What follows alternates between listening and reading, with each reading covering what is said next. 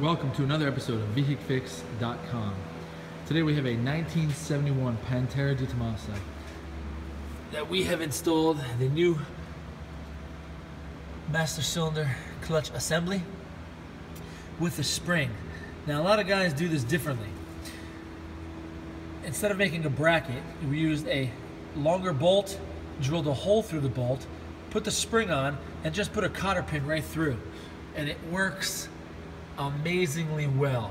So if you guys don't want to spend a lot of money making brackets and different things, that especially the rear inner box or the trunk compartment can touch, this right here is the quickest and simplest way on a lot of the vehicles, not just the Pantera. Any questions, feel free to ask them in the feed and I'll get back to you as soon as I can. Thank you.